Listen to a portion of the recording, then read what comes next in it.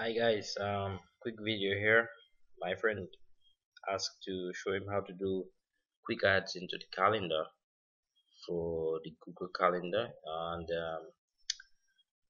I told him that quick adds is very easy. Everybody know you could quickly just add your event into your calendar.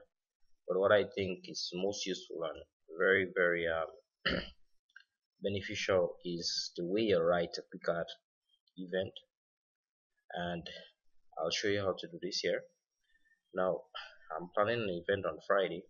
I'm just going to use a quick ad. Everybody who uses Google Calendar know this is quick event ad.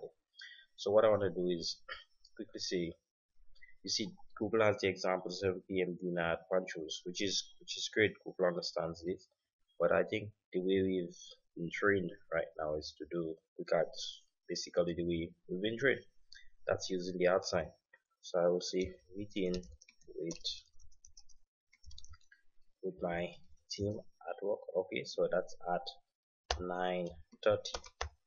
So Google understands this, and you'll notice it says 9:30 meeting with team, and that's the way I like doing my quick ad by specifying the at sign. I would say CEO